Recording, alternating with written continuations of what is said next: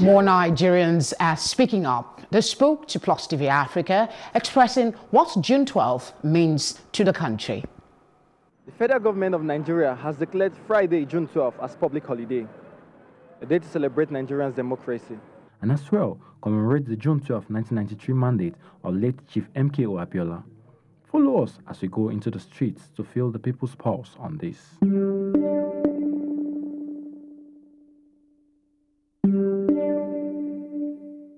For June 12, it's a day met or set aside to remember our democracy, and for some reasons we know why it was changed from May 29th to June 12th.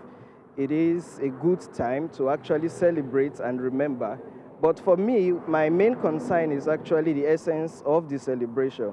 What lessons have we learned since the event of June 12th, and how well have we been able to put it into use? It is worth celebrating, and I do hope that was why a day was declared to his honor, and to be celebrated and to be marked.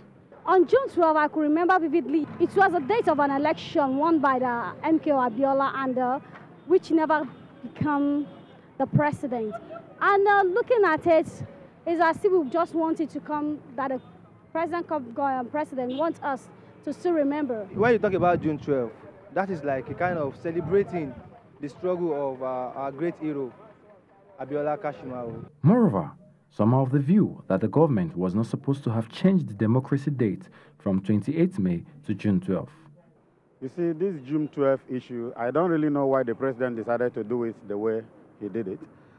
But it's not supposed to be. Because a man who was not alive to, at least to be sworn in as president, is not supposed to be honored with such honor of a presidency at death.